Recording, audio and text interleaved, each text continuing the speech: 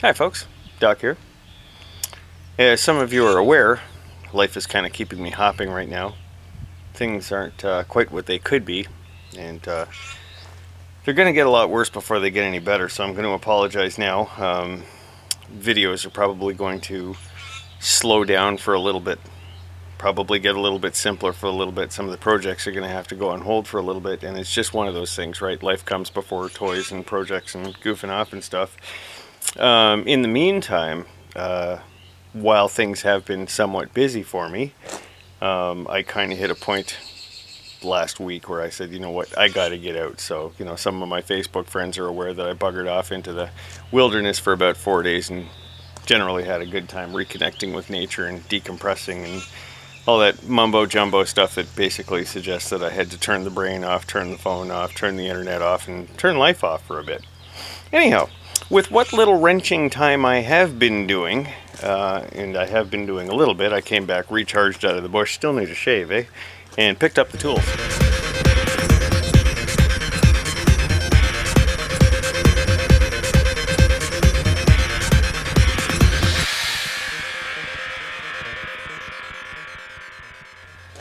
Now the first thing I did involves MULE 2. I've been meaning to do this for a while. That's right. For the second MULE in a row, I have used a motorcycle brake pedal as my gas pedal.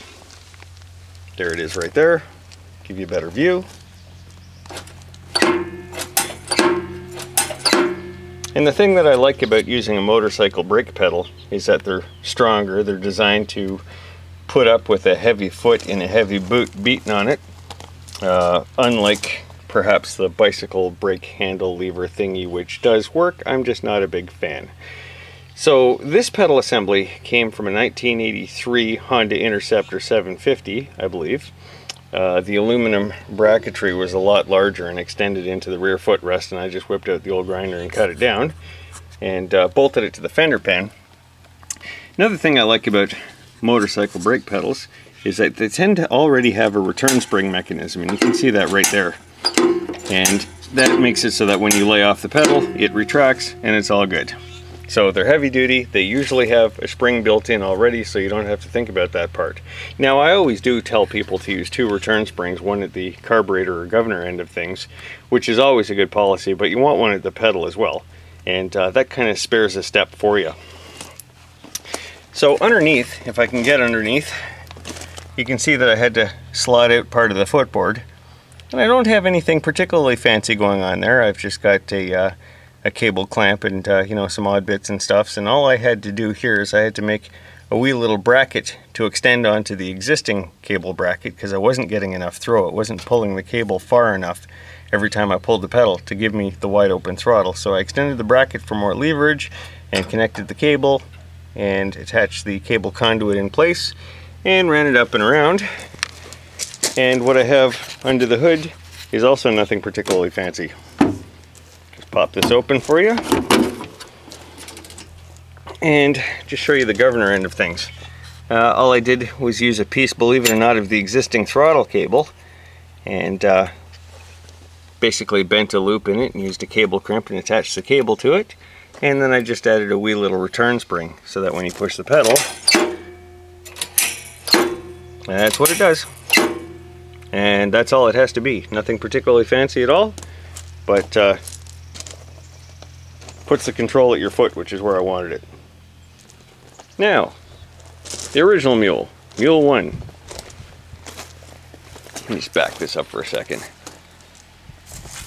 That wide rear end. I got some 3.5-inch wheel spacers in there right now to make it wider. I'm playing with the idea. I know what's going to happen. It's okay. You don't got to tell me that. It's all good. It's an experiment. But I'll get to that. As many of you are aware, a week or so ago, I put these 22 by 11 by 8 Kenda Scorpions on the front. And I had to use those wheel spacers I was talking about. Let's see if I can get a zoom in here. I didn't make these spacers. Somebody else did, and I just kind of repurposed them. You can kind of see it in there. Anyways, because of the size of the tires, you know, I couldn't steer. I had major clearance issues. So I had to use the spacers for the purpose of, you know, just making it so I could steer around a corner. And in the process of doing all that, I had to cut the ends off the bumpers, because as you may recall, they stuck out 6 or 8 inches on each side, and the lights were mounted outboard. And because of the size of the tires, you know, they were interfering, causing problems, so I cut the bumperettes off and I moved the lights inboard.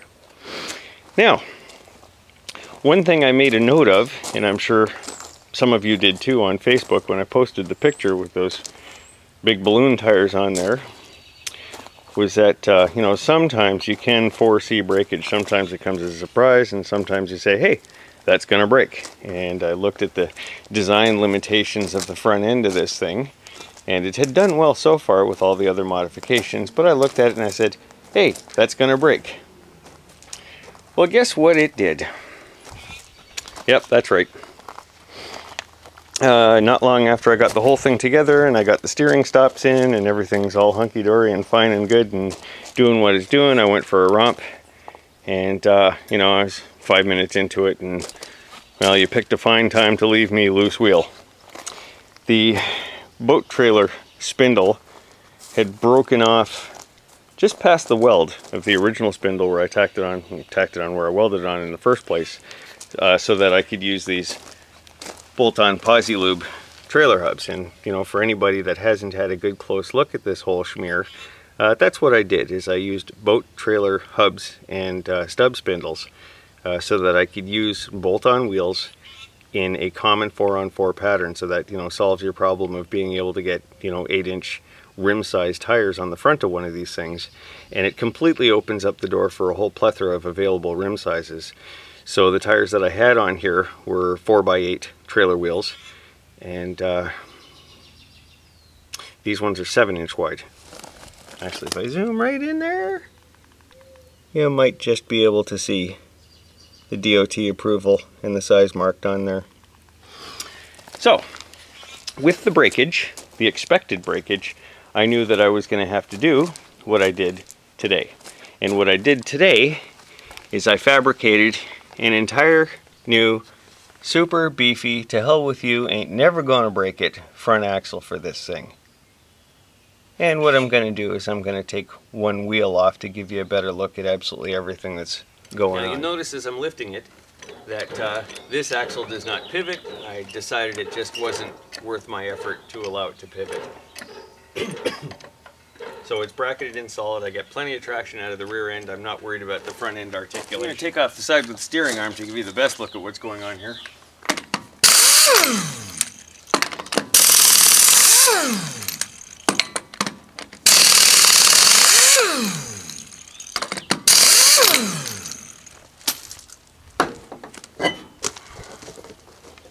Okay, so here's your up close and personal look at the new axle and everything involved. So first off, these are the trailer hubs, and of course they've got high speed, you know, DOT rated highway grade bearings. They're tapered roller bearings, so I can adjust the slack out of them. They're gonna live a good long life and not have any problems there. The axle stubs themselves are, I think they're 1-inch diameter. They're pretty thick. And then they've got these caps here, and if you take the cap off, there's a Zerk fitting inside, and when you apply grease, there's a channel inside the spindle that distributes it straight to the bearings. Very convenient. The axle tube is a piece of 2-inch square hollow, and it's 3/16 wall. It's very thick, it's very heavy, it's very not going to break anytime soon. So I tack welded it to the frame, and then I made some brackets out of 2-inch angle iron and burnt them in. That axle is not going anywhere. Now you can see some of my welds are not entirely pretty. I was having a little difficulty with my machine today, and I was in a hell of a hurry because I got a million things to do right now and just not enough time to do it. So I didn't bother getting as clean and pretty as I could have. I just basically put it together.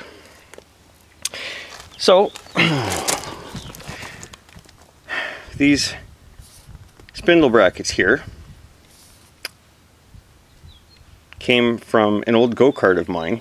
They were hand fabricated, and they're actually kind of reversed to the way they used to be. And the way they used to be is where I've got the spindle welded on was actually where the go-kart axle came from, and over here was the spindle and the wheel was over here. The original spindles are actually inside this tube. It wasn't worth cutting them off. It didn't make sense. Why cut them off? But they were 5/8 and they weren't stout enough to do what I wanted to do, so I cut it off at the axle, inverted it, jammed it in there, and welded it. This is after I did some measuring, and I gave myself about 8 degrees of caster angle. So if this tube is directly square to the frame, or to the road more accurately, this is actually inclined about 8 degrees off the vertical, if this is your vertical plane. So then what I did from there is, for this side, I of course had to fabricate a steering arm. So I did. I welded a tab on here with a hole in it, and then I gusseted it in so it's nice and seriously strong, and this is all 3/16 inch thick steel plate. Beefy as all hell. The kingpin is a 5/8 bolt, not even a 1/2 inch, it's 5/8. That's not going anywhere. The original steering arms off the go-kart I cut off and reused, and then gusseted with some more 3/16 steel plate, so that's not going anywhere. Okay, so the tie rod, I fabricated a new tie rod, and you can see it's beefy as all hell. That's about a 1 inch outside diameter, and it's stainless steel pipe because I had it. And then I just reused my original heim joints. Let's see if I can get the camera underneath so you can get a better look at the heim joints. There we go, decent enough heim joints. There's not exactly a lot of slop in this steering. It's pretty good. Now the drag link, I had to cut off the original drag link because of this muffler brace, for one thing, amongst other things. And I did some bending, and I scabbed in a hunk of pipe, and I bent the pipe and rearranged everything, and then I wound up using one of my last 2 remaining heim joints, which was metric, unfortunately, which left me running around looking for a metric bolt, and all I did was, you know, welded the bolt to this piece of pipe. But metric or not, it does the job.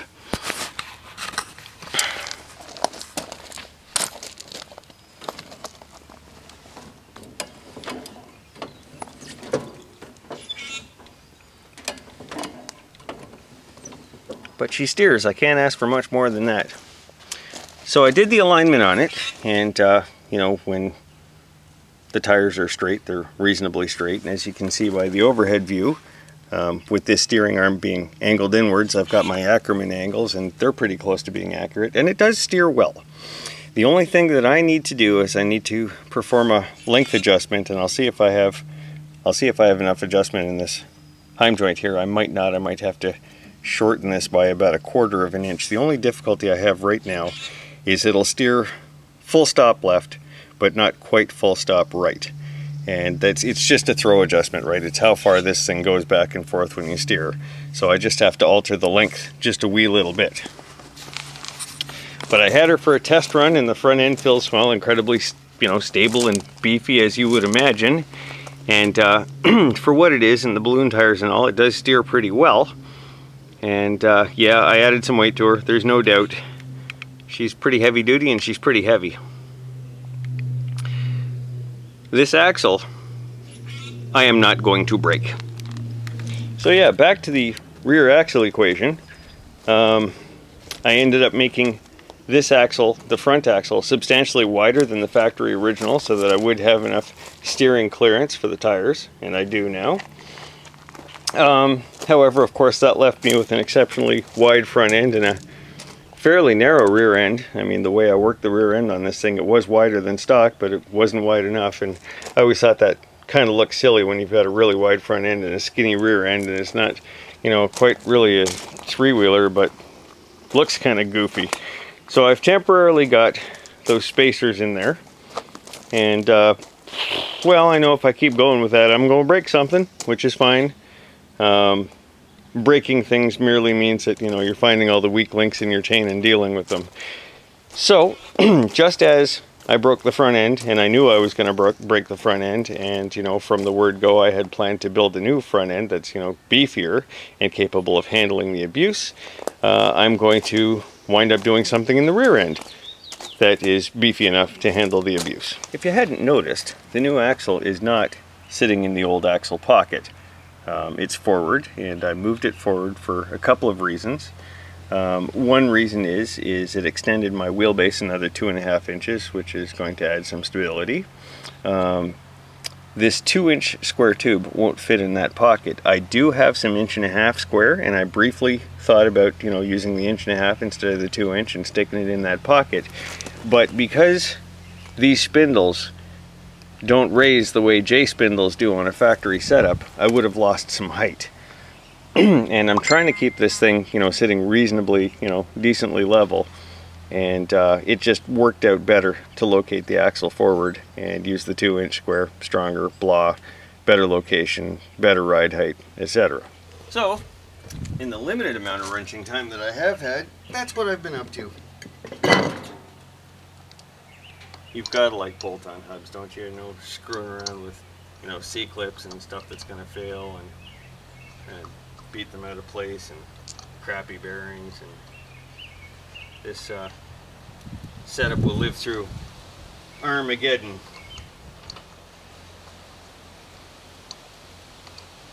14th return of Beelzebub, but the only thing that's going to survive is cockroaches and this front end.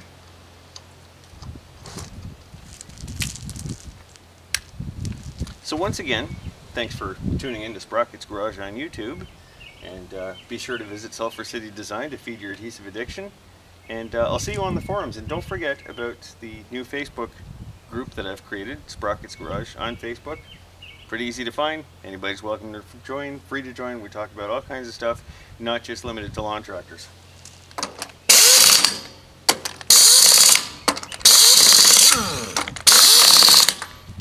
Till next time, take care of yourself.